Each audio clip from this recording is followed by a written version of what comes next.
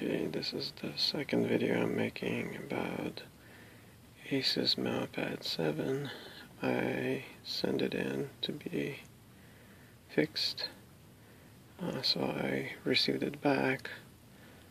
It seemed to be working for a little while, and now it's back to its original state where it gets stuck on the loading screen. So this is the Memo Pad. As you see, it's a good condition, no scratches, no dents,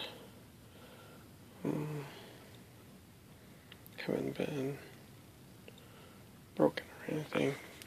So just for the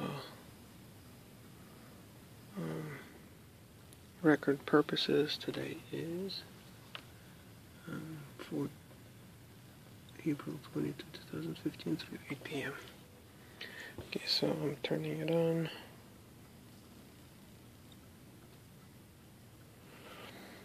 Okay, so I turned on, and that's what happens. It just sits there on a loading screen like this.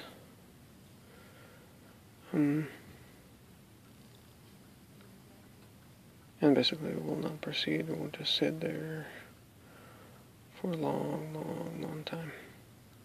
And then it just shuts off. So, and then when I go through this exercise 3, 4, 5, 6 times, eventually it will turn on, work for a little while, and then when it turns off, you gotta go through the same procedure all over again. So then I request a second RMA from ASUS. They have sent it to me, so I'm going to be sending it for repair a second time. That's it. That's all it is. So there you go. So I'm just going to shut it off by pressing the button on the back. And that's it.